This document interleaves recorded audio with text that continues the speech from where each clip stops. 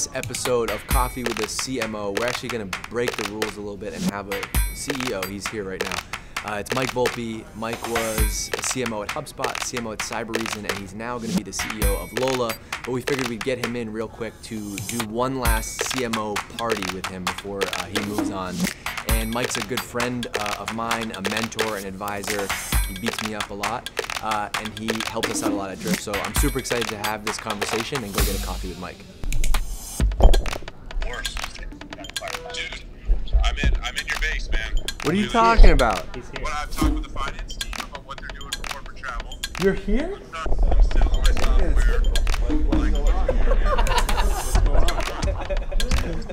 This guy gets a CEO. He's not even a real CEO yet. He doesn't even call me anymore. No, I'm unemployed as of 6 hours from now. Unbelievable. And Can't even get a call. I'm outside. I'm ready. Yeah. He's Drift entrepreneur in residence until Wednesday. Ooh! Yeah. I like that. Yeah.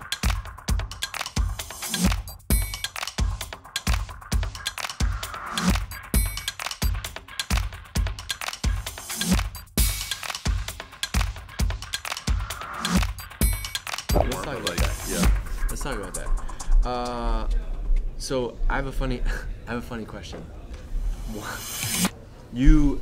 Why is Mac versus PC such a big thing? You're gonna start with that. That's what I want to We're start with. Start with yes. that. Yeah. This is the last thing you texted me. You said I'm starting a new job, which we're going to talk about. Yeah. But you said I feel like I need to switch over to Mac. Well, there's 0 PC users at Lola.com, Okay. my new company, Okay. and 0. And I've just always used a PC. I don't know why. It's funny because I used a Mac in college, and then my first job. Hold on. What year was that? Back in like the 80s. Okay, so it's not like you had like the new MacBook Air at college, and I got the first. So I actually had. It was a MacBook. I think it was called a 165C. It was the first Mac laptop that had a color screen. And it was funny because the thing was like this big, but the screen was like this big because like they couldn't afford to put like a big color. So I had the first color screen Mac laptop, which you don't remember this, but now you have like the Air. It's like really thin. That a laptop was like 1.5 inches thick back then. It was like a brick that you carried around your backpack. So I used a Mac in college. My first job was in investment banking, and I lived in Excel for 60 to 80 hours a week. And Excel was much better than on the PC than on the Mac, and that's even true to some degree today. And I just after that I just never switched. I guess I got really good at Excel on the PC, and just whatever. And the reality is today 90% of what I do is in a browser. Right? Yeah. So it's like, I almost went Chromebook. But did you feel like, okay, you're like, I'm going to be CEO of this new company. It can't be 49 PCs and one, or 49 Macs and one PC. Yeah, it just, well, the whole, like literally all the technology in the entire office is completely set up to be like PC. So it's like, I would be like speaking a different language. And the reality is I almost went Chromebook. That actually, literally, that was a very, very solid runner-up. But I think occasionally there's going to need to be like an Excel file or something that I'm proud of you. I'm proud of you that you got a Mac. We'll see if I like it in a couple months. Let's talk about PR. Yeah, PR. PR is hard. PR is hard. It's really hard. We talk about PR a lot, and I actually think the reason I like to talk to you about PR is because I actually don't think so forget that it's hard, but I think people don't care about PR enough. And like one lesson that I learned from you early on was I think I texted you one day because I just felt like you were winning. Your company was just winning every freaking award. It was like best pens, best mugs, best culture, best recruiting. And there's an important lesson that I learned from that, which is like you said to me, dude, I want to win every award under the sun. Why would you not? Right. And I was like, oh yeah, because it can all be PR. It's just one more piece of exposure, right? So I think that, and you kind of go through phases. Like I felt like in building HubSpot, early on. You were at HubSpot? It was a short while, just 8.5 short years.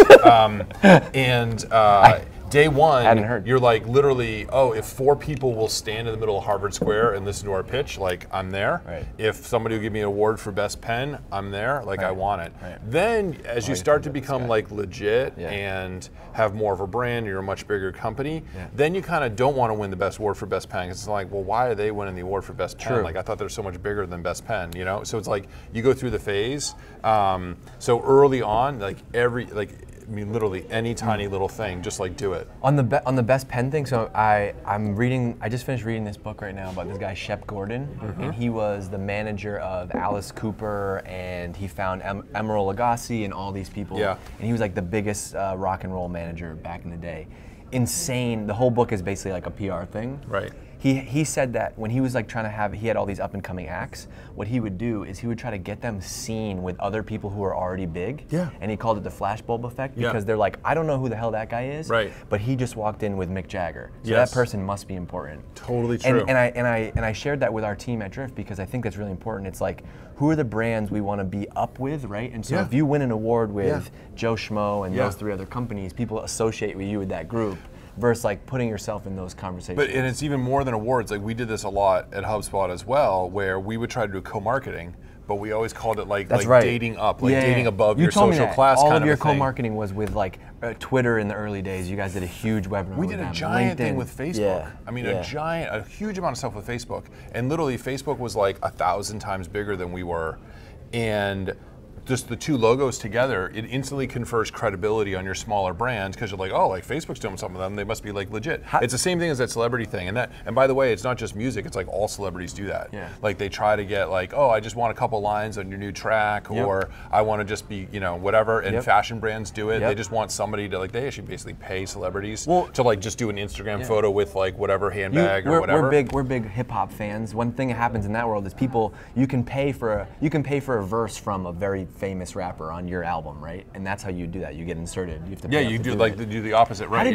But how did you reach out? Like, what was the pitch, right? Because you're reaching out to LinkedIn, say for example, and like you guys, you're growing and you have a bunch of email addresses. How do you get that? How do you get them to do that? I mean, you got to find an angle, right? So it's any type of selling, right? And so one of the things that we found was with most of these businesses like Facebook, they typically had a very high churn rate with their small businesses because they would go on, try some Facebook ads, they would get more web traffic, but like it wouldn't convert. And so the pitch we made to them was like, hey, we're going to do a lot of education around how you can actually like turn that Facebook traffic into real business, and if they do that, they're going to spend more with you and stick around longer. So they didn't care that you didn't have 10 million people in your database at the time? Well, I'd say the other thing is like, even though we were much smaller brands, because we had done so much online and built such a brand and had so much great content, we actually had like numbers that they were surprised at. Like it was still like a couple million.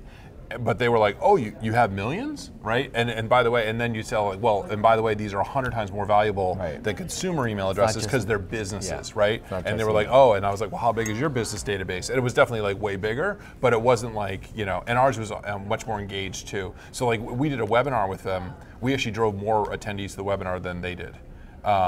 Now, once we started to talk about that, then they were like, "Oh, well, we're going to crush you." We'll do more, which is great. And they basically just gave themselves a bunch of free Facebook ads, Yeah. and then crushed it. But like, anyway, so anything you can do something with other brands, and it doesn't have to be companies. It can be. It doesn't be companies even that are in your same industry. Yeah. We used to do a lot of stuff. We try to do stuff with like MIT. So you try to get like an MIT professor to do whatever, and it's like, oh, HubSpot's doing something with MIT, right? Things like that. Yeah. You just try to do things like that. Like at Cybereason, we've launched a couple integrations and tried to do a bunch of co-marketing with like Splunk, right? Splunk is huge, especially in the IT and security space. So do stuff with them. Anything you can do like that is interesting. We did a movie. We actually made a documentary movie. Yeah, we should talk about that. No, this is what we want to do. I'm telling you. The big thing for like we want to do is imagine we change the playbook for video where we do 3 movies a year, right? Or 2 movies a year, and we're working on that stuff all year round. Like I love the movie idea. Yeah. That was another one where I saw the movie and I got a message from DC instantly. Where's our movie? So thanks for that. Oh, well, so I stole that idea. Like I don't have Envision that many did that? No. Envision, I stole it from Envision. I copied a lot of their playbook. Jess Mayer, who worked at HubSpot, she was at Envision app and was part of that whole campaign. They did an amazing movie, and we took very, very similar idea. It's thedefendersmovie.com, and the cool thing about that though is like if you're doing a movie, we got our filming crew into the Department of Homeland Security's Department of Homeland Security, DHS, their security operations center. So we're like the computers that monitor like everything that's happening nationally in terms of we just told them we're making a movie. And they're like, right? sure. And the funny thing is, if you call them up and like, hey, this company, we're doing a video for our podcast or whatever, they'd be like, slam the door, wouldn't even talk to you. We're like, no, we're doing a documentary, right? And you're just like, they invited us in. New York Times, like we interviewed their like head of security, like literally, you thinking about content in new ways is basically what you need to think about. You said something there that I was really important that I don't think marketers do enough. Is you said because I think everybody would say, oh man, you're so creative, you have all these good ideas. You don't have. We're getting What's more. up, man? We're getting leads. We're getting leads. See? Only a marketer can relate. So you said it's so funny how the salespeople forget that like the company they were at before, they got 0 leads, and then all of a sudden like, oh, I only got I only got 10,000 leads this month. How am I supposed to hit my number? This is a show for marketers. You know what you need? What? You need to have a phone book on your desk, okay? And anytime anybody in sales complains about leads, you're like, you want more leads? Here are the leads your last company gave you, right? This is your last company's leads. Here's a fucking phone book. There's names in here. Go fucking call them, right? Man. Or if you want the primo shit, that's like why you're here. This is your trailer. Here's the intro. I used to do that. Can I tell you something? Sometimes. My favorite. Because they just forget. My favorite sales reps. I love all our sales reps here at Chip. My favorite ones are the ones that come from companies where they like had no brand, had no leads, because they come here and they're like, this is incredible. You know? And you can use that in recruiting. We use that in HubSpot recruiting. Like the sales reps would be, they actually wouldn't believe it. Like they would go, it was after 2-3 months in the job, a lot of them would come over and find me. They'd be like, so when you guys were recruiting me, you told me I wasn't gonna have to cold call. And I actually didn't believe it. And they're like, I've closed, like I hit my number this month and I haven't cold called. And I was like, you're welcome. Like, Is this why you moved on from marketing? Because you have to deal with this anymore? What do you mean? No, okay. I got to deal with it on both sides. You said something important, which is like, I think everybody thinks, man, you got all these crazy ideas, super creative. You said, I don't have any original ideas. And I think that's really important because this is going to go, like we're both hip hop fans, right? Hip hop is like, there's originality in like every new track that comes out, but most of that originality comes from like remixing a lot of old things. Or most of most of the beats are from 70s soul, right? So like there's something there. Or that was then taken and then put into like a Public Enemy track in like the the late 80s that then somebody else is using now, or like on Nas's new album, he is like heavy sampling from a track that Slick Rick did back in like 90 or something like that. It's about either taking an idea that someone has done a long time ago and recycling it, or something somebody's done in a different industry, like looking at consumer and being like, how could I adapt that for B2B is huge, or take 2 ideas and put them together in a new way. I was on a panel yesterday with somebody who she runs like digital marketing at Puma. And it was amazing. They just launched a new campaign with like Carmelo Anthony and LeBron. And that's the stuff that I'm interested in, because I think everybody else in our space, I'm a B2B marketer. I think most people are going to look at what other B2B companies do. I want to study like this guy, Shep Gordon, for example, or Steve Jobs and Apple is cliche, but I don't think a lot of people copy what they have done, or what's happening in music and consumer. I think there's so much to draw from inspiration, because everything is all about people. It's about getting people to do something. Same in B2B. B2B is no different. And I just think people don't copy enough. Copy. This series. Has anyone done videos before? I mean, is this a unique idea? This is there's how many billions of videos that have been created, right? But it's about I think it's about tweaking things and then just executing really well. Because that's the other thing, is like 97% of the videos out there, like they suck because they're not fun, they're not exciting, they're not well edited, the audio sucks, like whatever. Just doing something really well is actually also differentiation. Something we say a lot, which is we say innovate, don't invent, right? Which is like find something that already exists, innovate on top of that, and make it better. Back to PR. Funny experience that I told you about, and you reflected back on me, which is when we were out there raising our Series C, which was $60 million.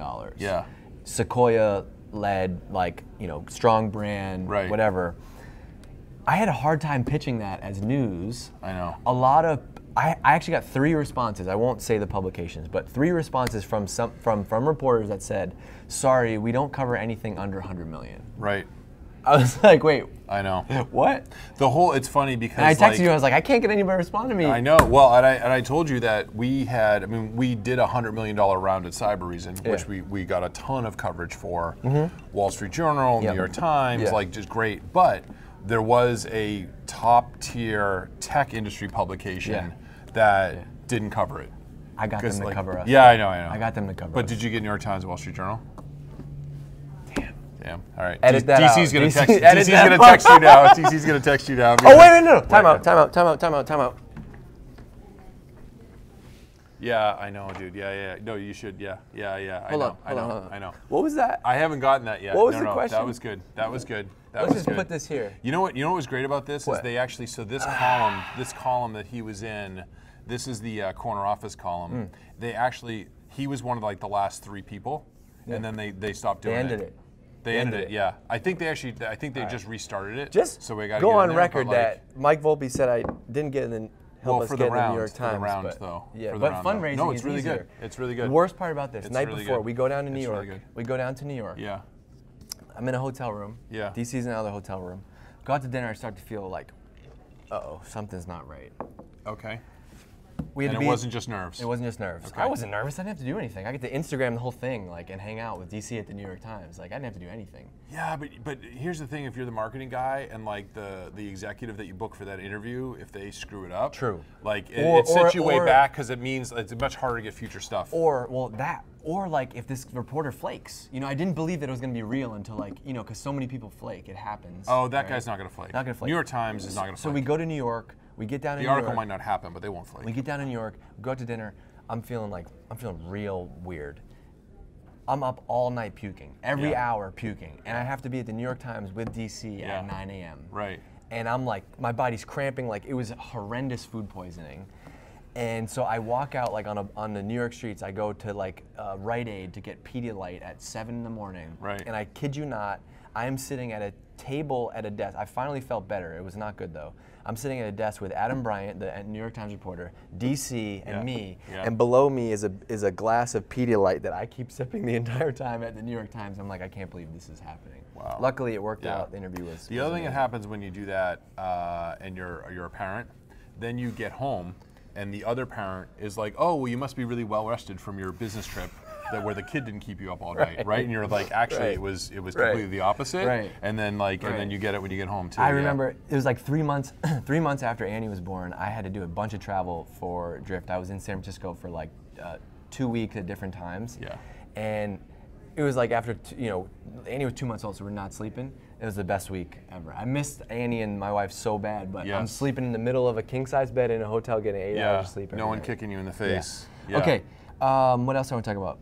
So PR hard to get. The big thing with PR is like the fundraising driven PR is kind of like that has jumped the shark. That era is over. And literally like when you have trouble getting coverage for $100 million round, and literally the month we announced ours, there were like 5 other $100 million plus rounds. And it's just like, and you can't control so that. It used to be like a benefit of fundraising was like you got a PR boost.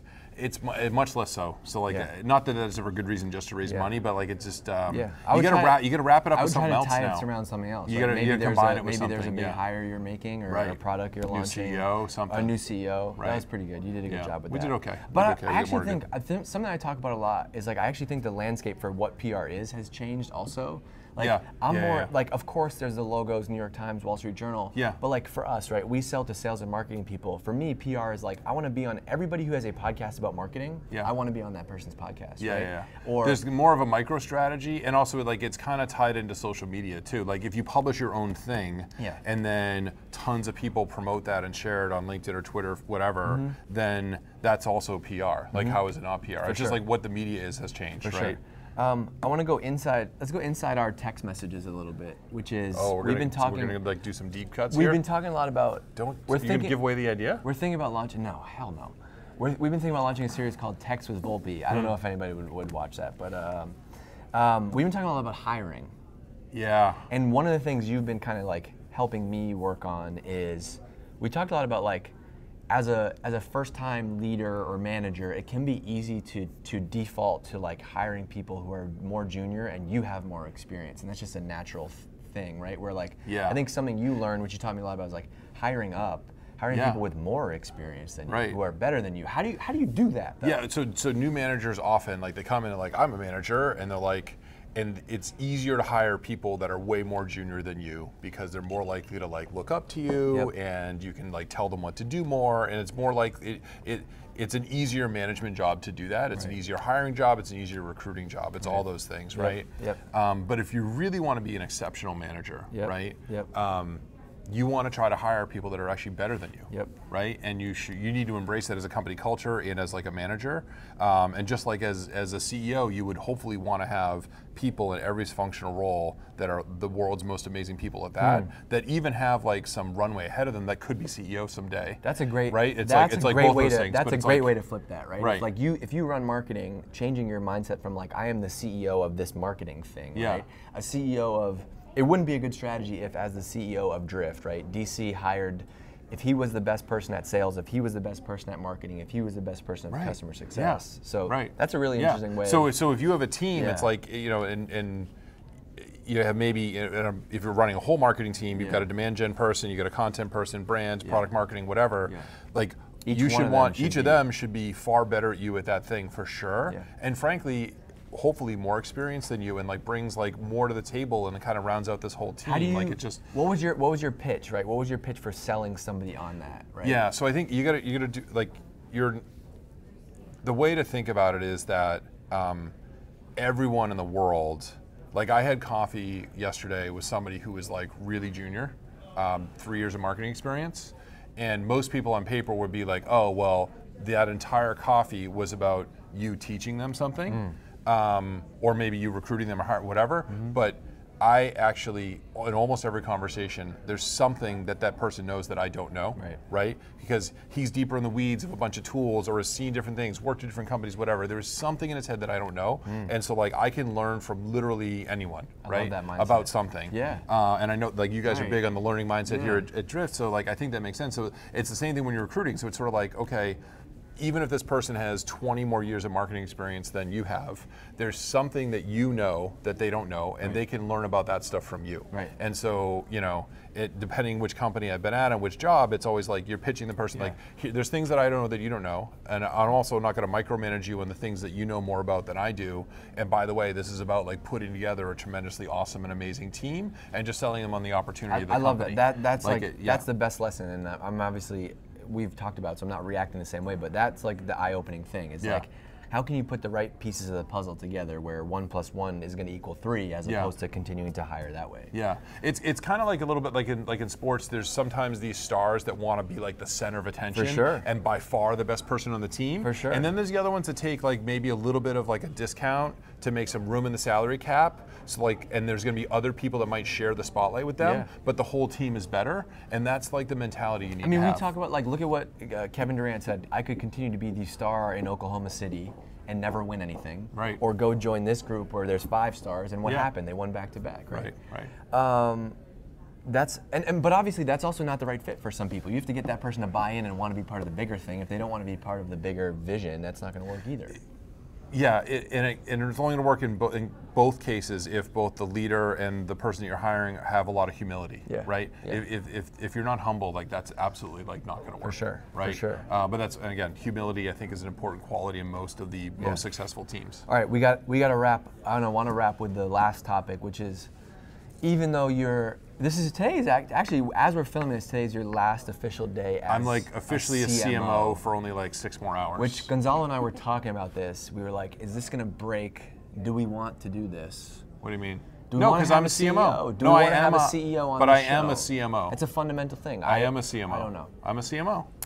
Okay. I mean, you can put it up for 6 hours and take it down, but like currently at filming legally, like I am a CMO. So You're I think right. we're just under the wire. 10:56. You're so right. 11, so You're it's right. 5 p.m. call it, whatever. So You're like right. 6 more You're right. hours. Okay. I'm a CMO. In all seriousness, what? It will be hard for me not to be a CMO even 5 years from now. Yeah, but right? but I also think, like I think was it who was it? Was it Lemkin that tweeted something recently about the best CMOs know that the CEO is actually the CMO, Yes, and they I like retweeted embrace that. You retweeted that, and I think I retweeted or commented on it. And like it's very true. Like take Mark Benioff, right?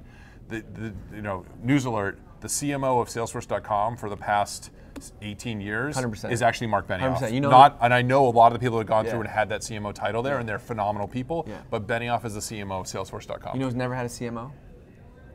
Who has never? Who? Apple.